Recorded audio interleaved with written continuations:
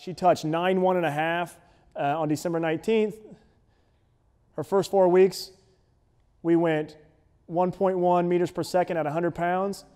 Then in the second 4 weeks, using the same band tension, she had improved to 1.2 meters per second at 110 pounds. So she's moving a heavier weight faster.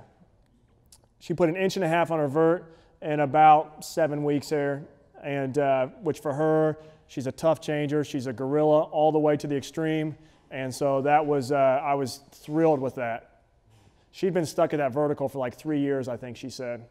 And so here's the before and after data. This is actually straight off of the website right there. So you can see at the lighter load, she's 113 to 126. So every load across the board, look at the 200 pounds, 6'5", 2'7". I mean, she's more powerful all the way through, moving at higher speeds. And once we got out of that band assisted block.